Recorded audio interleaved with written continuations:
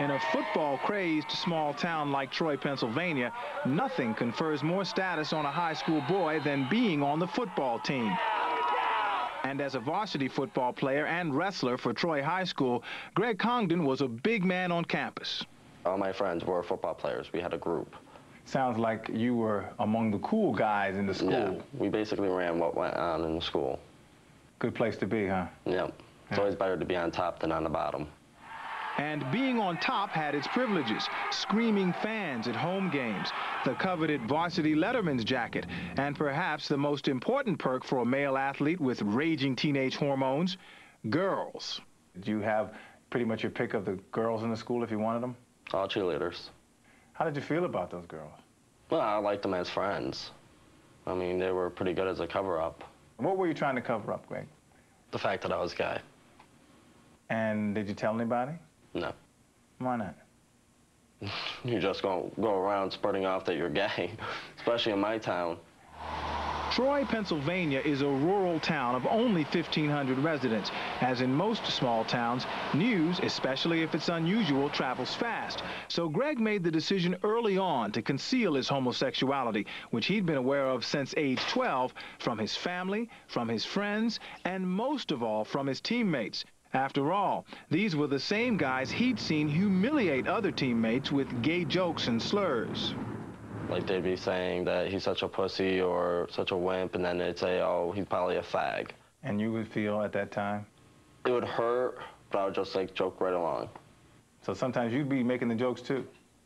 You have to fit in, because if you show any weakness, they're going to be on top of it. Living with the constant fear of being found out had always gnawed at Greg, but in his junior year, it began to consume him. His mother noticed he was often sick and growing more aloof, but she couldn't figure out why. He had had a rough year the year before in wrestling. He had frequent headaches, which we thought were migraines. Even though you didn't want everybody to know, did you ever think you could tell your parents? I didn't feel like I could tell anyone. Overwhelmed by the burden of a painful secret he couldn't discuss, Greg Congdon decided in early 1998 that there was only one way to ease his pain: to kill himself. I guess I just finally broke down inside. All the jokes, all the stereotypes, all the hiding and everything. That night, without leaving a suicide note, Greg swallowed a bottle full of pills he found in his mother's medicine cabinet. After being discovered, he was rushed to the Troy Community Hospital emergency room. There was a doctor, the ER nurse, and a cop. They kept asking me why I tried to commit suicide. They said everything was under confidentiality, so I told them that I was gay. And the nurse wrote it on my chart. But when Greg's mother, Joanne, arrived to see him, he still wasn't ready to open up to her. She later searched her house for clues that might explain the suicide attempt, and she finally found the answer on the family computer when she noticed links to gay teen websites. Initial reaction? I was relieved. My son had tried to kill himself. This was something I could take care of and I could live with, was him being gay. What about your husband? My husband had a hard time with it. His reaction was, oh no, not that. Once out of the ER, Greg received a visit from his mother in the psychiatric hospital. She approached me at the teen psych ward and told me that no matter what, she loves me, I'm still her son. How much did that mean to you? A lot. I'll probably never forget that. With unconditional support from his mom and growing acceptance from his dad, Greg returned to school facing a critical decision, whether to come out to anyone there. But he never got the chance. The night before he was to go back to school, Greg's best friend called and said he knew he'd attempted suicide and why. He found out through Kyle Smith. The Congdons think Kyle Smith, the starting quarterback for Troy High School, who'd been one of Greg's closest friends, found out Greg was gay through Kyle's mother, a billing secretary at Troy Hospital. The Congdons believe she came across Greg's confidential medical records and told her son Kyle. What Greg knows for sure is that when he went back to school, everybody knew. He didn't even come out himself. That was the worst part. Someone else came out for him. Carol Westifer and Carrie Holland, former Troy High School cheerleaders, have known Greg and his former teammates for years.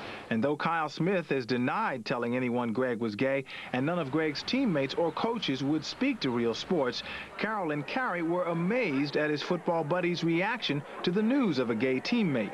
They wouldn't even look at him. They had classrooms that day. They wouldn't even look at him. They've been his best friends for years, and then they acted like that. You could hear him talk behind my back saying gay, he's a faggot, or even more of the gay jokes, or the name calling, like about pirate, or stuff like that.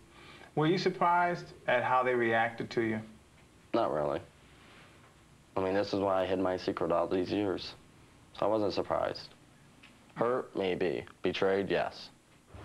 With his secret now out, overnight, Greg went from big man on campus to school pariah.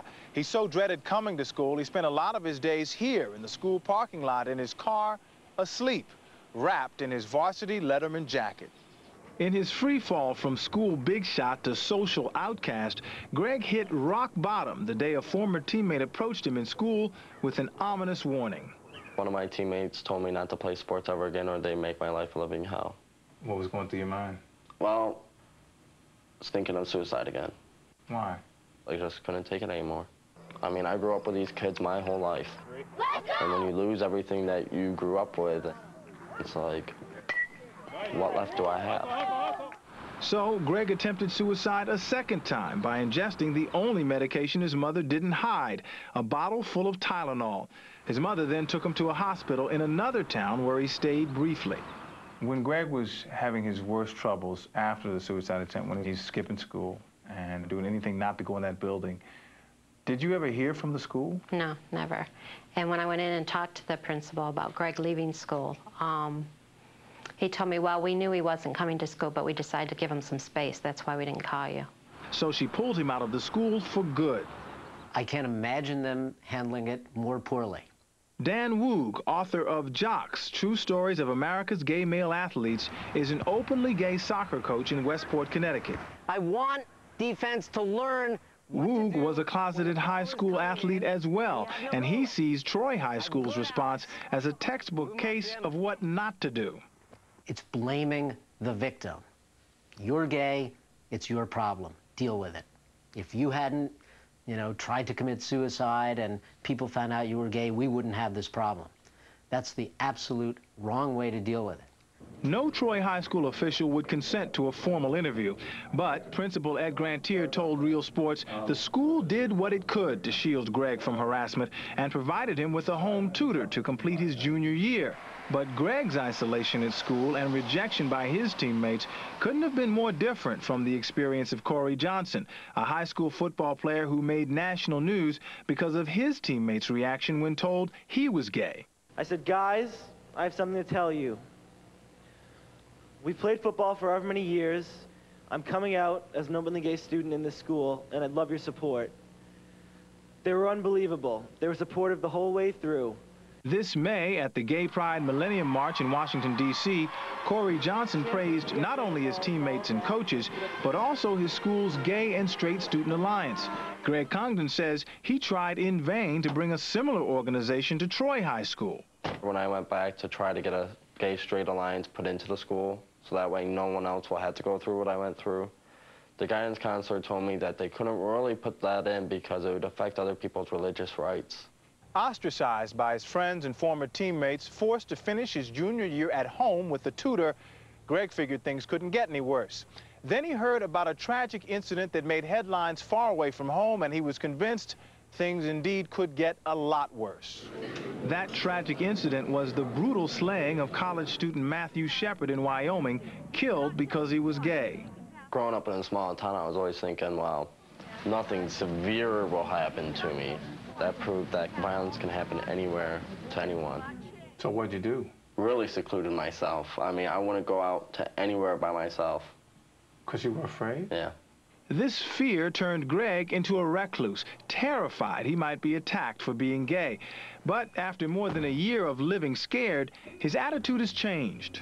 You still have any fear for your safety? I'm not going to run from these people anymore. I mean, you can't run from who you are, so you might as well stand up for yourself. Greg and his parents have filed a lawsuit against Troy Community Hospital and the secretary there for breach of confidentiality, a charge both the secretary and the hospital have formally denied. Meantime, after getting his high school equivalency degree, Greg, now 19, is applying to college and counseling gay teens in crisis. For this, Greg received a surprise honor last month, an award from the Colin Higgins Foundation for courage in the face of homophobia. First, I'd like to thank everyone at the Colin Higgins Foundation. The award came with a $10,000 prize and a trip to the ceremony in San Francisco. When I first started out my journey, I didn't expect to receive any awards, so this was a plus. I mean, it's just a step towards helping other gay teens. Is there anything that could make this right for you? The lawsuit's a huge thing, because this would really settle everything in Troy. They're sitting here denying that they ever did anything wrong, and I want to prove that they did.